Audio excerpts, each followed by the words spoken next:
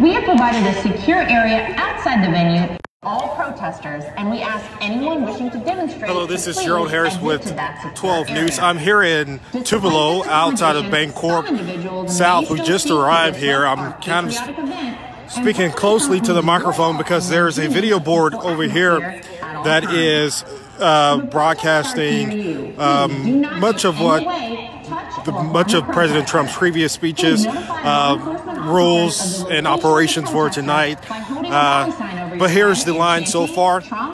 There are a couple entrances for people to come in.